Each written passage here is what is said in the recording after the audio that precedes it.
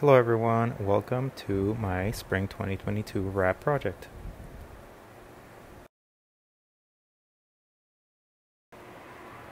My patient is a 65-year-old white female of Irish ethnicity.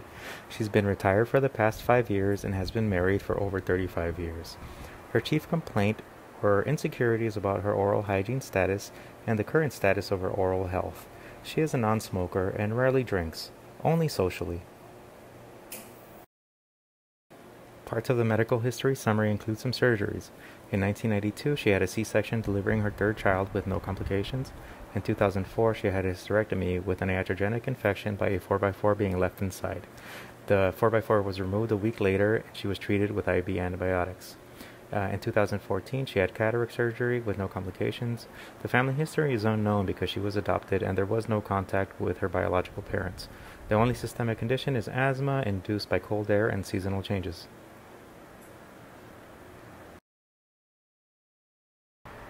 All the baseline vitals were within normal limits, taken 3/4/2022, and the only current medication is albuterol Ventolin, is a beta-2 agonist, and it treats bronchospasm.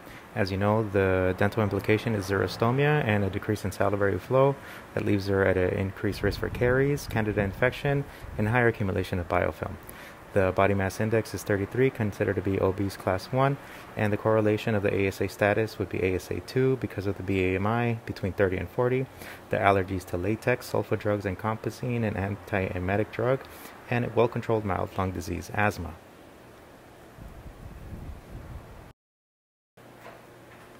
Gingival description for the periodontal assessment.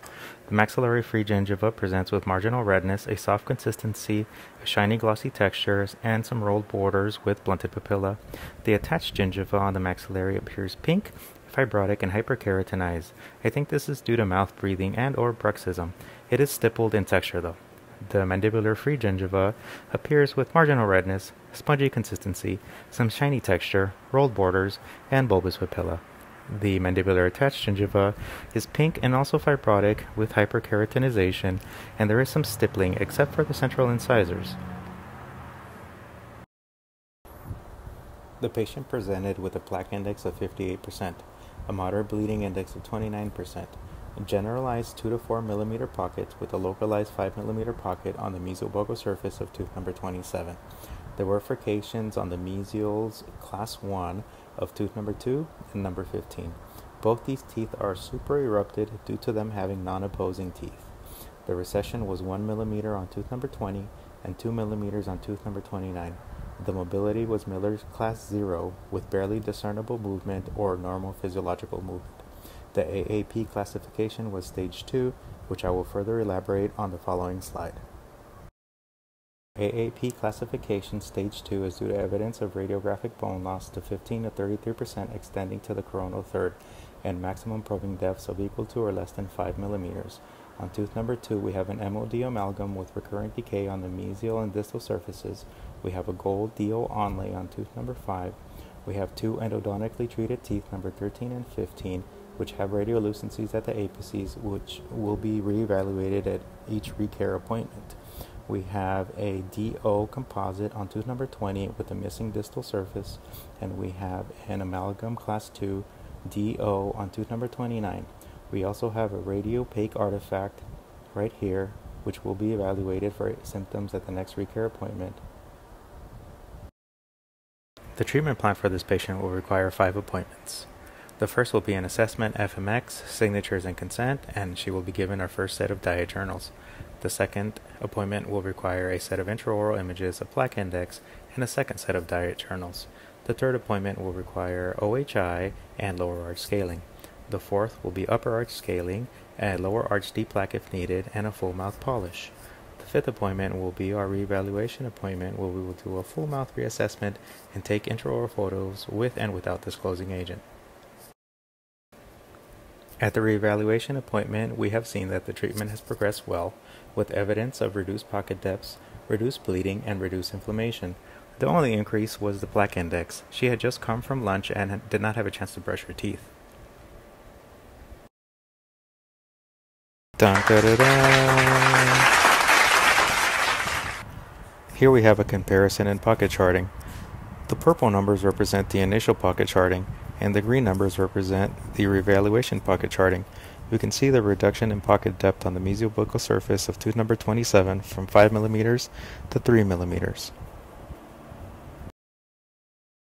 Some of the oral hygiene instructions given were the use of the modified Stillman technique and the addition of a roll twice daily for 2 minutes. The patient did also purchase a brand new Sonicare electric toothbrush to help remove biofilm.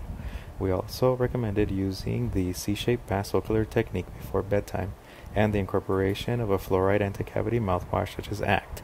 We also incorporated a 3-month recare appointment to keep plaque biofilm at bay. After a thorough Canberra assessment, the patient assessed at high risk for caries, so I made the following recommendations: to reduce the intake of fermentable carbohydrate snacks, limit sodas including carbonated waters, which the carbonic acid can reduce the pH in the mouth. Also to follow myplate.gov for recommendations on serving sizes and food groups for age, sex, height, and activity levels. Also to supplement an age-appropriate multivitamin to supplement deficiencies in vitamins and minerals. Some of the research I did for my patient was why she had infrequent dental hygiene visits throughout her life. And in order to change this, I wanted to find out why people slip through the cracks. We all know the importance of periodontal maintenance, as it is required to prevent the return of disease and recurrent chronic periodontitis. Some of the assessments include extraoral and intraoral exam, reviewing medical and dental history, reviewing of radiographs, periodontal assessments such as pocket charting, plaque index, and moderate bleeding index, the removal of plaque biofilm of calculus, polishing, and plaque control efficacy evaluation. Some of the reasons that patients did not comply were the loss of insurance, improper patient education, and no placement of recall procedures. This project was honestly one of the most time-consuming and strenuous projects I've ever had to do, but it was very beneficial in order to help me become a very good clinician overall. Collecting all the data and putting all the puzzle pieces together will help me understand how to treat, motivate, and keep my patient interested in their care, not only in oral hygiene care, but general health as well.